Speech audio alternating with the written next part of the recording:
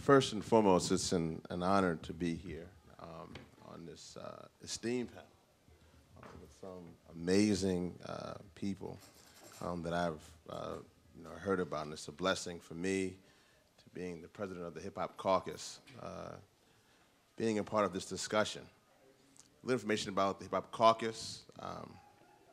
Most of you probably recognize it from when we did a little campaign in 2004 called Vote or Die. Might have heard about that with P. Diddy. And now we're doing a new campaign with a number of my good friends called Respect My Vote with T.I. and Keisha Cole and Chris Brown and Omar Epps and so many others. And so this is critical to us because this process of politics is evolving. I love working for the Hip Hop Caucus. Let me just say that. I absolutely love, because it gives me the freedom to work with my generation and my community and to do it the way that I want to do it. That's important. My generation, my group, we're about now 700,000 people in the Hip Hop Caucus. And we span between those born in 1965 to those born in 1995. So those who are either 43 or 13. Why that's important is because 8 years ago, those who were 13 were only 5, but 8 years from now, those who are 13 will be 21. And that'll be in the election of 2016. So my generation, which will be spanning from 51 to 21, you can imagine the power and the influence that we will be wielding and having at that time. And for us, fair elections and clean elections is a life and death issue. We believe that people are literally dying because our politicians are spending more time trying to get the funders and the payola than they are taking care of the people in their community. That is a dangerous scenario. It is life and death when they're more concerned about the insurance companies than they are about the little girl whose pancreas is exploding because she does not have health insurance. Something is wrong when we are more concerned about the bankers on Wall Street than about the people on Main Street. For real, the Hip Hop Caucus is actually nonpartisan. Matter of fact, we even think we're post-partisan. Beyond that. Because really, at this time, we recognize that we don't have fair elections or clean elections. This is not about a Democrat Congress or a Republican Congress. But what we are looking for in the 21st century is a human Congress. A Congress that puts humanity at the forefront. But you can't do that if you're owned by a corporation. Right. You can't do that if you're owned by some millionaire. You can't even do it if you're owned by a block of people. Something is wrong. And so the Hip Hop Caucus recognized that this is a critical issue in this process. Let me just say one reason why this is important to us. Because obviously we are dealing with democracy and getting more people involved in democracy. And we believe that that should be starting from the high schools. We should be in the high schools, getting people in the high schools involved in the process from the very beginning and getting them involved, registered to vote. But obviously it's important for us because obviously for our generation, we are the YouTube generation and the MySpace generation and the Facebook generation. So we like to take things into our own hands. If we can't do a website, we'll put it on Facebook. We'll do it on MySpace. We won't need the media. We'll be the media on YouTube. So in this case, for us to be the politicians, then we have to have fair elections and clean elections. That's the one. So this process actually keeps us from doing this, and we understand that. We say even in our YouTube generation, the revolution may not be televised, but it will be uploaded. We'll put that thing on YouTube in a hot second, and we'll put it out there. We'll put it out there. So for our movement to have clean elections and fair elections, we're going to have to put it out there for everyone. So let me just really conclude with these two things.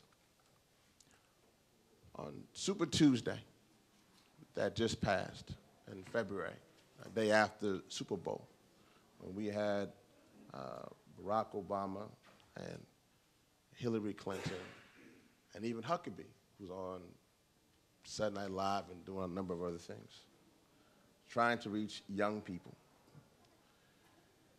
Between the ages of 18 and 29, those who had not gone to college, 93%, I repeat, 93% of young people who had not gone to college between the ages of 18 and 29 did not vote on Super Tuesday. 93%. You can say what you want to say, and I understand that now we're only about 2,000 people being registered to vote in the great state of Indiana, registering almost 600,000 people in a year. Amazing numbers. But you still have so many people who are saying that this system is not their system. And they are saying it rightfully because they recognize at the end of the day that on November 5th, after whoever is put in office, that their voice has no meaning or bearing on this system. So why in the world would they need to put forth that energy, that enthusiasm, if their voice means nothing? If they call and ask for a stoplight on Main Street, if they call and say I'm being foreclosed, if they call and say I have no health care, if they say that this war is egregious and is unlawful and we're killing people who are innocent in Iraq, then they're saying they have no voice in this process.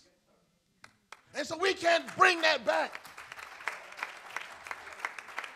We can't bring that back until we have fair elections, and that number would then begin to come down. I guarantee you, as it was for the civil rights movement,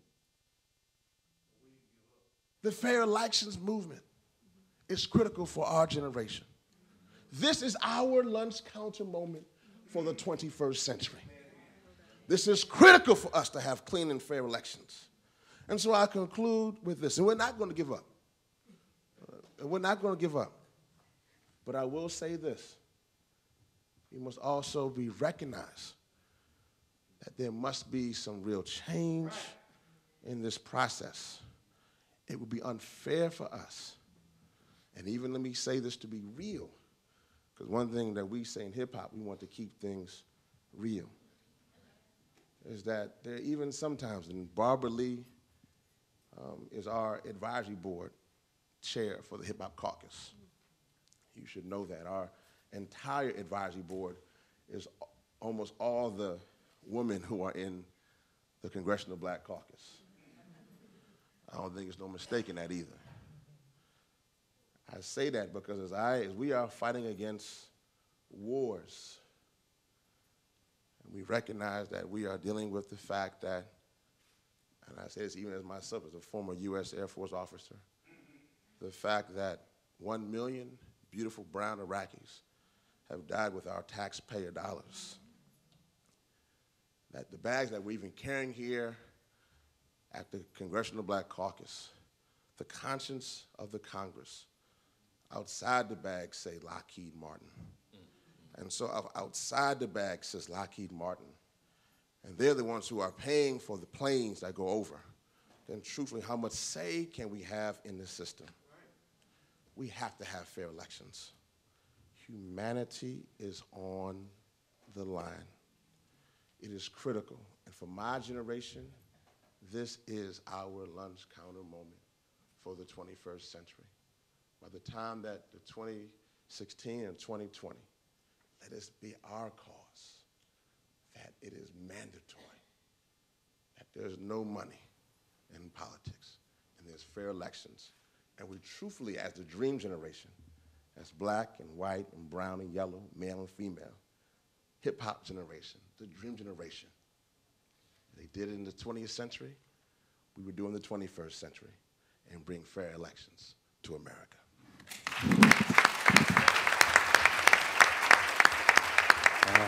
Thank you so much.